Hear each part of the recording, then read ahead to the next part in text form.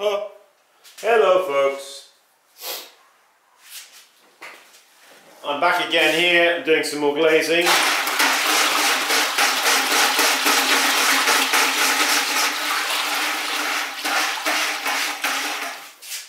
Give the bucket a good stir.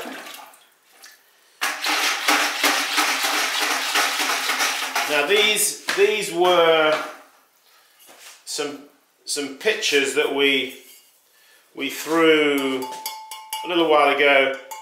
I think they were 14 ounces, the 14-ounce pictures, that video.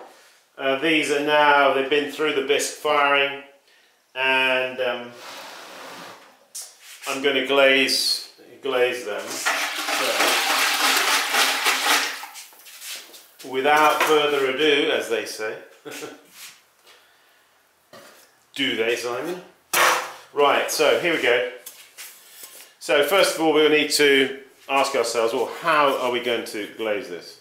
Well, usually when I have like a board of pots, depending on how many I've got, this is most of these ones that I've got here.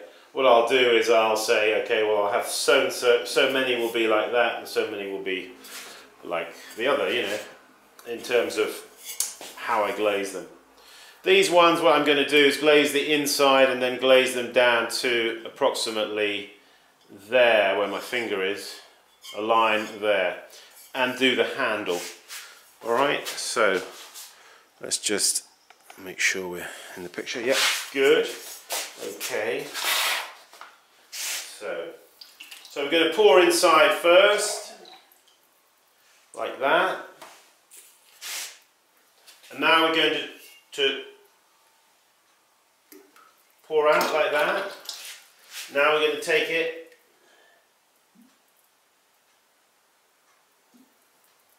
dip it, and the handle.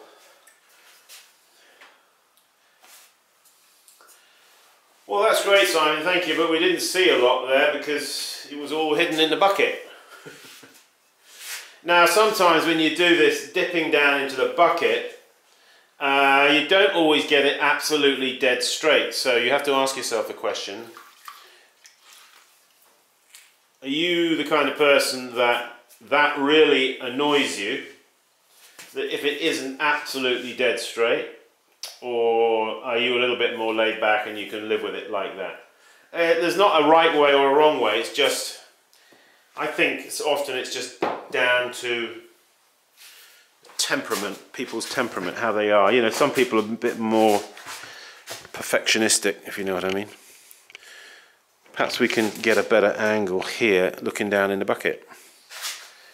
So, let's do, I don't want to be too coming across the camera. Move that down a touch. Okay, so, right, here's another one. So we're going to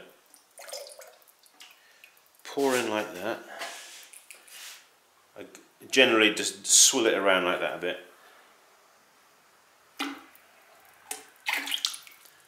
Okay, now you want to take it, just touch it till you hear it go bloop, and then just go straight down. Alright, and then do the handle. You just got to, by practice, well, that one you see I've just done is not dead straight. I'm trying to get them straight, but you know, if they're not dead straight, well, I'm not going to cry about it too much. Some things are nice if they're not straight. Not everything has got to be dead straight, you know. We're so sort of conditioned to symmetry, you know, having to be. Now this one, I want to do a bit less.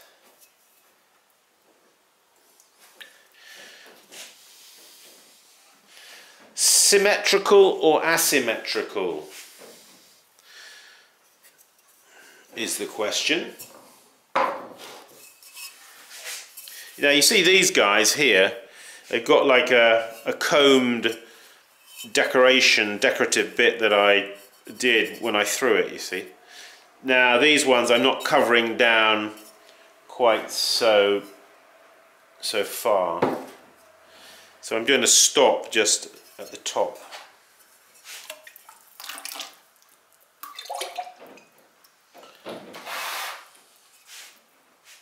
So this, I generally wind my wrist up like that, you see.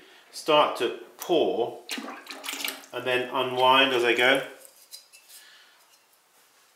So take that down as level as I think I can be, and then just down. That's a good one. It's quite level. You know, things, you know, talking about symmetry and such. Well,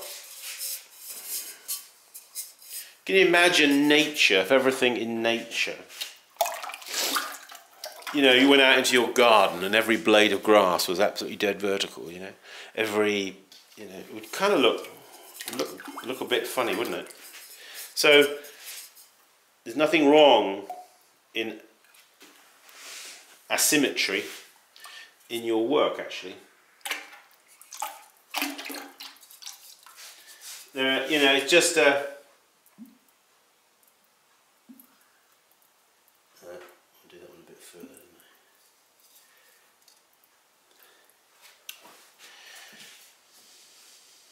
Sometimes, you know, a pot, if it's got some asymmetry to it, is actually more beautiful. It's more interesting, you see. Yeah, there is beauty in irregularity, but you have to have the eyes to see it. We don't always see it because we are. It's more of an Eastern. It's more of an Eastern approach to beauty, whereas we in the West are more. We tend to be more. I guess because we're more of an engineering type of mind, maybe. Says he, and I was an engineer before I was a potter, working on a centre lathe, a factory in England making helicopters.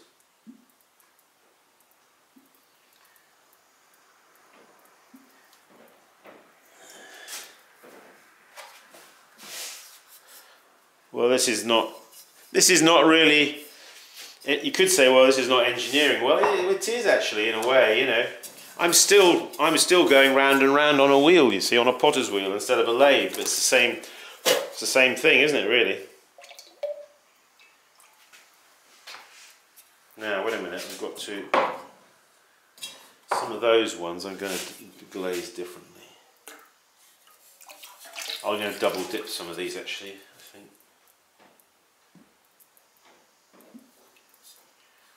Double dip. You all know how to double dip, don't you? One more and then we'll double dip the rest. I'm a double dipper.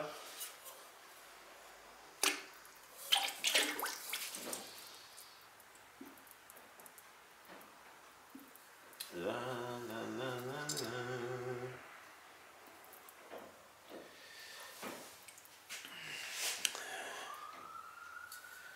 Dee, dee, dee, dee, dee, dee. Hang on, are we in the picture? Let's bring it back a little bit, like that. See. Okay, so these guys here. Now, before you do double dip, you want to make sure you've got enough depth in the bucket. I think I have. All right, so. One finger on the rim there, one finger on the base. We're going to go down and up, and we're going to glaze the inside and the outside all at once. Let's see if we can do it. Down, and then up a touch, and then like that.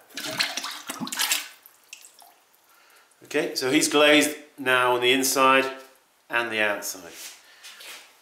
I'm going to take him and put him here on the board. that. I'll take that bit of glaze back in the bucket there. Okay, again, take him down as far as you need to go, and up a touch, and then like that. So look, got to jerk it. What happens is the glaze splashes up on the inside then. But you don't want to take it out of the glaze when you're doing it, otherwise air gets in and it doesn't work.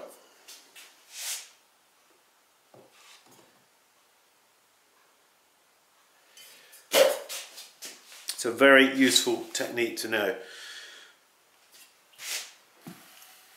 for glazing.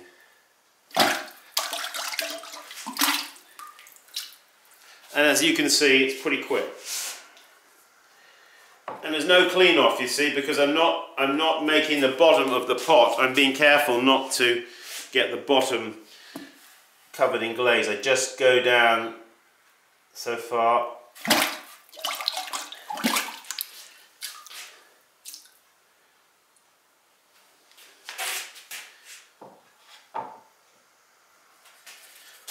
Last one.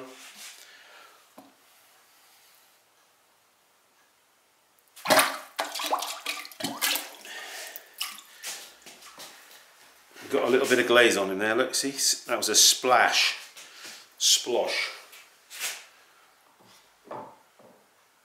There it is, folks. That is some double dipping, as well as some dipping just on the inside. These ones on the end here, just over the top, over the shoulder, as it were, and over the handle, and then those ones on the end are double dipped. I highly recommend that you learn how to double dip if you are in any ways thinking of making pots, you know, making more than just hobby pots. If you aspire to be more than just a hobby potter, then learn how to double dip. It's one of those things. It's like learn how to tap center, you know, etc. Learn to finish your pots without having to trim every pot. You see, these are not trimmed at all. Trimming is one of the biggest wastes of time that people get involved with, because they're spending their time trimming pots that don't need trimming. They shouldn't be trimmed. They should be thrown properly, and then they don't need trimming. You just use your throwing stick. There you go again, Simon, beating that drum. Hey folks, thanks for joining us. I hope this has been helpful to you out there. And please visit my website, simonleachpottery.com. If you haven't subscribed to my video channel, you've been watching it for years, and but you've never subscribed, then please go there and subscribe. All right, I appreciate that if you could do that. And yeah, check out the website, and we are also on Facebook, of course. You can find me on Facebook for now, anyway, unless I decide to elope elope from Facebook. It annoys me, Facebook. I don't know. I guess it annoys other people out there as well. I guess I'm not the only person that it annoys, but we kind of like become part of this thing, haven't we? And I don't see that it's all good by any means. It has its uses, I suppose. But anyway, won't go on about that. Yeah, thanks a lot, folks, and yeah, as ever, keep practicing. You see, whatever you do that is a skill that you need to acquire is going to demand a certain amount of practice. Alright, so don't be discouraged or disheartened if you're not getting immediate results. Most likely you won't. And you're going to need to repeat it again and try it again and do it again and fail again and fail again. And then you'll start to begin to get it little by little, and it'll come to you. So keep at it, keep up the practicing. Okay, I'll see you. Bye bye.